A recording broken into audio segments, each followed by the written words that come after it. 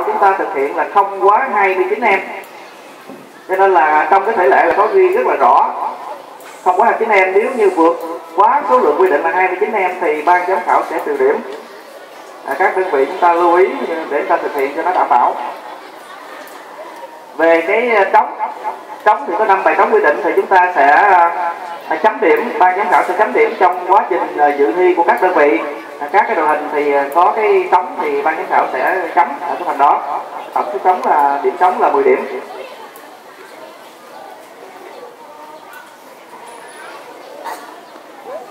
Ban tổ chức cũng thông báo luôn với các đơn vị là năm nay ngoài cái việc mà trao giải giải nhất, giải nhì, giải ba, giải khuyến khích cho từng khối dự thi thì ngoài cái tiền thưởng giấy khen kèm theo thì ban tổ chức cũng quyết định tặng cho cái đơn vị mà đạt giải nhất, tức là một giải nhất ở khối tiểu học và một giải nhất ở khối trung học cơ sở, mỗi một đơn vị như thế là một bộ trống đội. Đây cũng là một cái động lực để chúng ta cố gắng hoàn thành tốt cái nội dung thi của mình. Đó là như thế, ban tổ chức thông báo đến các đơn vị như thế thì nắm. Về cái thứ tự dự thi trong cái buổi sáng ngày hôm nay cụ thể như sau, các đơn vị chúng ta lưu ý nha. Cái đơn vị dự thi đầu tiên đó là chủ nhà tiểu học thị trấn Tieu Can. Đơn vị dự thi thứ hai là tiểu học Phú Cần A. Đơn vị dự thi thứ ba là tiểu học Phú Cần B.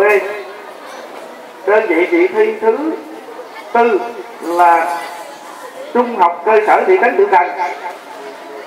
Đơn vị dự thi thứ năm là trung học cơ sở Phú Cần. Và đơn vị thứ sáu là phổ thông dân tộc nội trú. Chúng ta thi cuối. Đó là thứ tự dự thi của các đơn vị. Rồi các em đội viên có nắm về cái thể lệ cũng như là thứ tự dự thi của các đơn vị chưa? Rồi như thế giờ mời các em cho một tràng pháo tay thật lớn để chào đón cái đơn vị dự thi đầu tiên, đội chủ nhà tiểu học thị trấn Tieu Can. Mời đơn vị tiểu học thị trấn Tieu Can tiếp quản sân thi, và các cái đơn vị còn lại chúng ta ổn định, chúng ta tập kết, chúng ta chọn cái vị trí thích hợp để xem phần thi diễn của đơn vị chủ nhà.